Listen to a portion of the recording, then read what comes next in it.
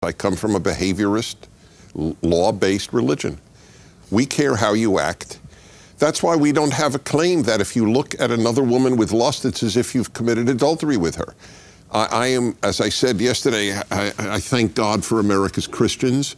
And Maimonides said if it weren't for Christians, the world wouldn't know about the Torah. So I'm a big Christian fan. But obviously Christianity and Judaism are not identical religions. And we have no equivalent that if you look upon another woman with lust, it's as if you have committed adultery with your heart. There's only one way to commit adultery in Judaism, and it's with a different organ. And I'm not being cute. I'm being very realistic. Looking with lust is not a sin in Judaism. What's the stance on pornography?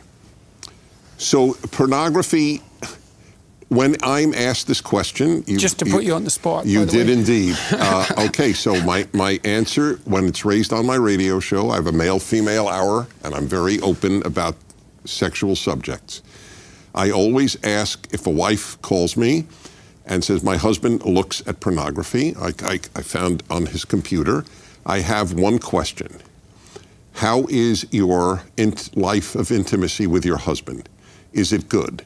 In other words, is the pornography in lieu of you or in addition to you? Mm-hmm. And I know this is not a religious answer, and mm-hmm. I'm not even giving a religious answer. I'm giving mm-hmm. what I think is a moral and realistic answer.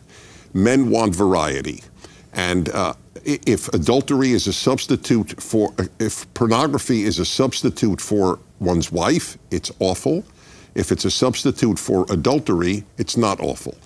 That is my unpredictable answer. Well, there is a clinical rule of thumb that's akin to that, I would say. If you're trying to decide clinically whether someone's partaking in a habit, say use of alcohol, has reached the threshold of clinical significance, one of the things you do is ask the person you're assessing, now, is it interfering with your employment? Has it got you in trouble with the law? Is your family complaining? Does it stop you from doing other things that you should be doing? And so the judgment isn't the use of the forbidden substance itself. It is in some sense consequentialist. And I'm not saying that that's an absolute, but it is a hallmark of clinical judgment. But Dennis, you're making, I think, too big a gap between, behavior and where it comes from. And surely the 10th commandment is exactly that. You could expound everything Jesus said from thou shalt not covet thy neighbor's wife, or another woman you're not whatever. Mm-hmm. Well, the whole point of coveting, it begins in the heart. And I understand your Hebrew word for covet is a desire that doesn't stop halfway. Right, to take. It takes action. It's to take. Yeah. It's not, there's no ban in the 613 laws of the Torah on lusting. I don't even know there's a tava is the closest you could get to lust in Hebrew. But yeah. Okay, so let me ask you about that. The covet is critical.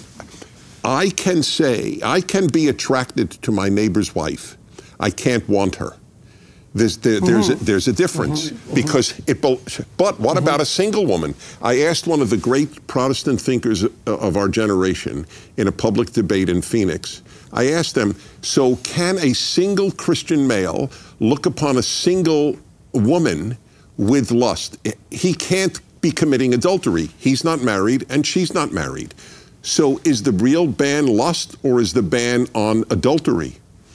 Yeah, I mean, at least for me, when I hear all of this from my own Orthodox perspective, it's bewildering because at least from the tradition in which I am, it's not a morality question. Even the word morality, it bothers me.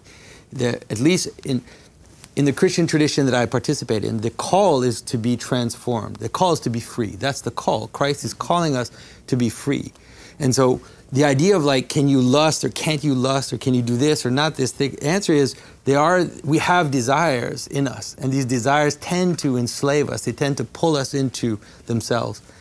And these laws are exterior ways for you to understand how it is that you can now be free from these desires. None of the desires are wrong. Like sexual desire isn't wrong, desire to eat isn't wrong, none of these things are wrong.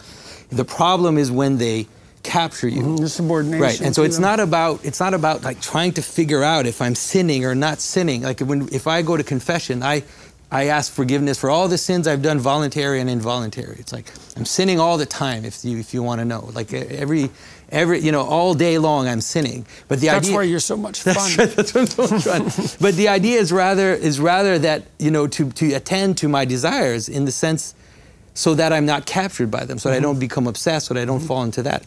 So to me, like the question of like legally trying to figure out like where I'm sinning or where I'm not, it's just like it pulls me into a world that I... So if a man has, and I know this case, I know a man who was saintly in taking care of his Alzheimer's wife, who got Alzheimer's at the young age of 50, and watched over her and bathed her for a decade.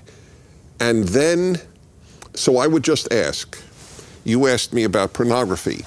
So this man was faithful to a wife with whom he could not have relations, obviously, for a decade or more. I think it went to 15 years. Would he have been wrong in relieving his sexual tension with a photograph? See, I'm wondering if it's this, Dennis, maybe, and this is something that I had talked to people in my clinical practice about. So imagine there's and I guess we're into thou shalt not commit adultery, by the way, which is the next commandment.